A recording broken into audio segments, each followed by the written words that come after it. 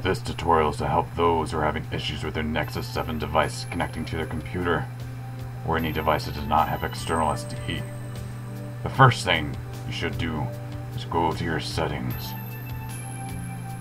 From there, select Storage. Once inside Storage in the top right corner, click the menu button. Then, select USB computer connection.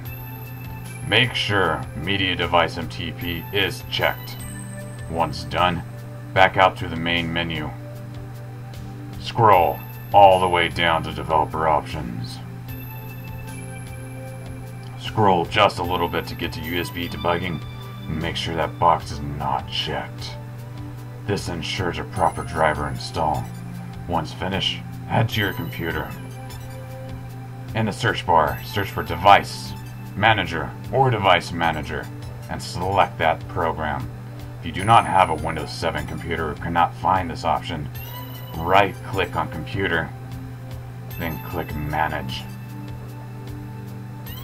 Once again, head to Device Manager and expand where it says Android Devices.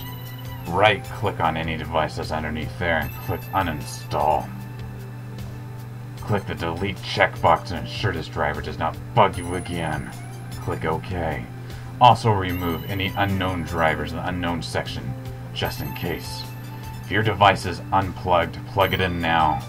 If your device is plugged in, unplug it and replug it in to ensure proper drivers install. Otherwise, you will receive the same error that I did.